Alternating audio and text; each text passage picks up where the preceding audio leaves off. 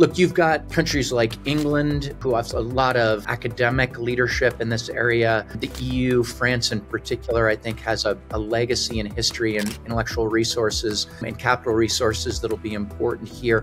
Both of those taking leading roles around this effort of the quest to regulate appropriately this new technology. Then, as you said, there's a series of people with particular technology edges like Netherlands, South Korea, Taiwan, etc. And then you have these interesting other eccentric but powerful nations like the United Arab Emirates, who've been a leader creating their own very, very capable and impressive open source model in Falcon.